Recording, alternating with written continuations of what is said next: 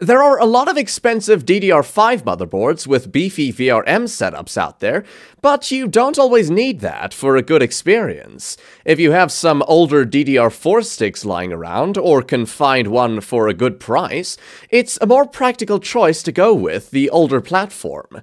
This choice also opens the door to a ton of affordable motherboards, including the excellent MSI B760-P Wi-Fi.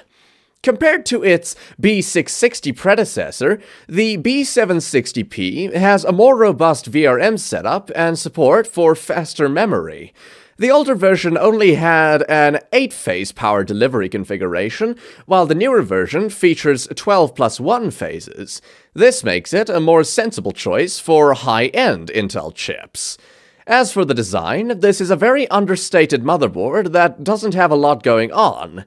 For a lot of people, the neutral design might prove to be a good thing.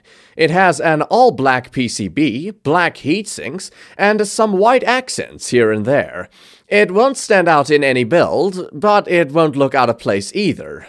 However, while the design is a bit boring, the performance certainly isn't. This 13-phase power delivery configuration is incredibly strong, as MSI is using a dual-rail power system with high-quality capacitors.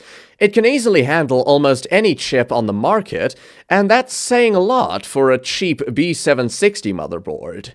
With that said, it's important to consider that since it's a B760 motherboard, it doesn't support overclocking. That's true for all B760 motherboards, but it's still important to remember. Of course, considering how hot some Intel chips can get, a motherboard that doesn't allow you to overclock makes sense. You'd only be pushing the power and thermal requirements further, and you'd need a stronger cooler as a result. Moving on to the ports and connectivity, this board features a Realtek 2.5 gigabit Ethernet port, Intel Wi-Fi 6E, and Bluetooth 5.2. In terms of USB ports, you get a 10 gigabits per second USB 3.2 Gen 2 Type-C port, two 10 gigabits per second Type-A ports, and 4 additional USB 2.0 Type-A ports on the rear. You unfortunately only get 2 M2 slots, and MSI could have easily added another, considering this is a full-size ATX board.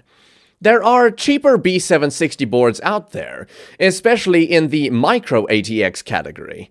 For example, both the Gigabyte DS3H and Asus Prime B760 boards cost considerably less. However, both boards lack Wi-Fi and have weaker VRMs than the MSI board. It's also worth noting that you can also get the DDR5 version of this board. It's not significantly more expensive, but a DDR5 kit will definitely cost more. Other than that, both boards are about the same.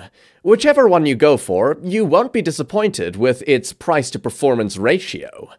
To sum up, what I like is the excellent price-to-performance ratio, the robust VRM design, the stealthy design, and the inclusion of Wi-Fi 6E. On the downside, there are only 2 M2 slots.